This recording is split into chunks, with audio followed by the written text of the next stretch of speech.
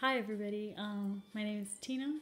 I just wanted to say that we're going to be talking about a very important subject today to me, which I would really like to see go away from our world. Our world full of people should not ever go into permanent uh, hospitality as they think of drugs.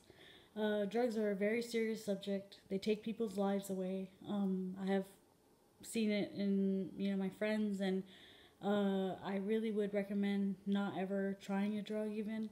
But if you've tried it, please don't continue it. Smoking cigarettes are just as dangerous. I lost my grandfather to lung cancer.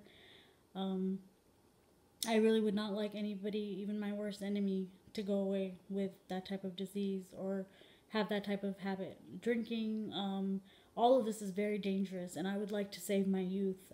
I can only pray to God.